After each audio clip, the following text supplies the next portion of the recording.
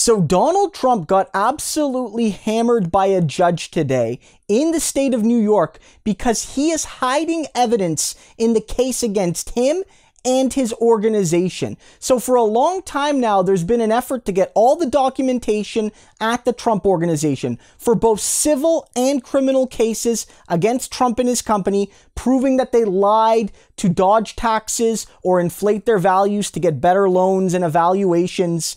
And now a judge has ruled in favor of the prosecutors, saying that Donald Trump has been hiding evidence, and if he doesn't turn it over soon, he is going to send in people to do it for them. I want to read you some reporting. It says, now in response to complaints from James's office, Letitia James, the Attorney General, a New York State judge has ruled that if the Trump organization doesn't comply with the subpoenas by next week, the company will have to hire an outside expert to search its documents. The Trump organization has until September 30 to file a report on its efforts to preserve, collect, and produce all documents responsive to subpoenas issued by James as part of a civil probe into whether the company manipulated the value of its assets for loans and tax breaks, State Court Justice Arthur Enogron said in a September 2nd order unsealed on Friday, according to a report from Bloomberg. So this is some news that dropped just today of a ruling a couple weeks ago that Trump and his cronies at the company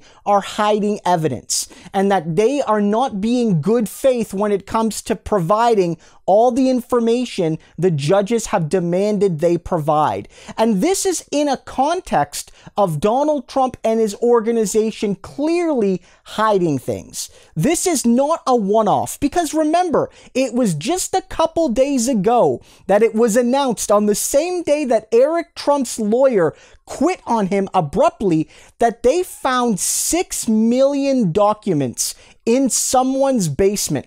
A Trump executive's basement, there were 6 million documents pertinent to Trump organization taxes.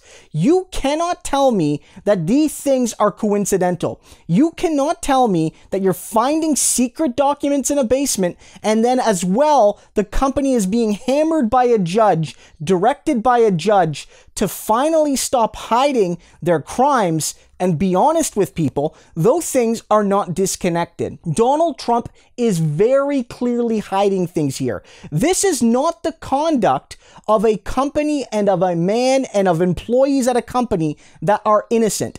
If Donald Trump was innocent, he wouldn't be hiding things. He would be fully cooperating, because that cooperation would get the trial done quicker. And then if he was found not guilty, he could cry to the rooftops that this was a witch hunt and that he was innocent all along and it was politically motivated, and it would give him all of this, momentum going forward in other trials and maybe in his return to politics. But rather, we're seeing a man hide away. All of this is being done because he knows he's guilty. He's guilty of all of the things he's being accused of doing. And in every single case he's operating in, he is hiding documents. Well, on the January 6th stuff, he's hiding documents, hiding records, trying to say that because he was president before, he is forever protected by executive privilege. With regard to his personal taxes, he went to the Supreme Court at least twice trying to get his, personal taxes protected from being examined by prosecutors and judges and investigators. He failed there. And now he's trying to basically hide documents despite the fact that you're supposed to produce them all in a court case. Donald Trump is terrified. The Trump kids are terrified. The other Trump executives are terrified. And it's only a matter of time before all this comes out. One of the reasons this has been taking so long is that Trump has been fighting tooth and nail to hide his crimes, but he can only do that so much longer.